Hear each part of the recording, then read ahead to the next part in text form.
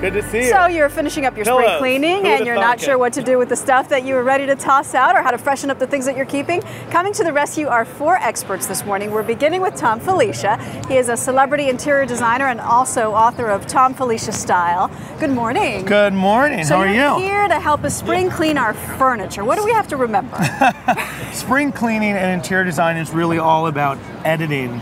Editing is sort of the key component. It's all about editing your furniture and your accessories, cleaning house, lightening the load. It's kind of the same thing you do with your, with your clothing. With everything else. Right, exactly. So let's say you have a piece of furniture that you really don't want to throw out. Some options. Can you give it to charity, and how would you go about that? Absolutely. You can give it to charity. There's great charities that you can get involved with. There's the National Furniture Bank Association, which is a great one. They're national.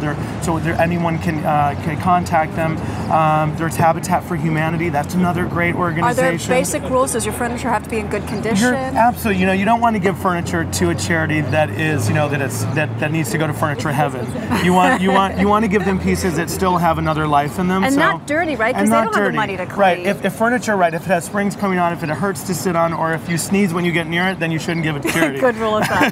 What about, Thom, if you want to resell it? How should you go about that? Absolutely. If you want to resell your furniture, there's eBay, but there's also, there's so many other, you can go online and find other groups that are great to work with as well in terms of, selling furniture. There's apartmenttherapy.com, the classifieds, there's Backpage, which is another great group to work with. One tip to keep in mind if someone is considering reselling? Take great photographs of it, give a great description of it, and also be very clear about its condition. Okay. Last seconds, how can we spruce up something we've got at home? Easy, inexpensive way to spruce up your bedroom or your living room. That's, slip covers are not just for your furniture.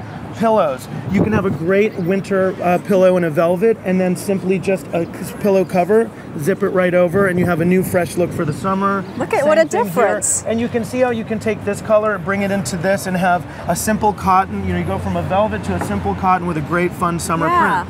Makes you feel like you're in a whole new room. Thank you so much. Great, thanks. Good to have you, Thom Filicia.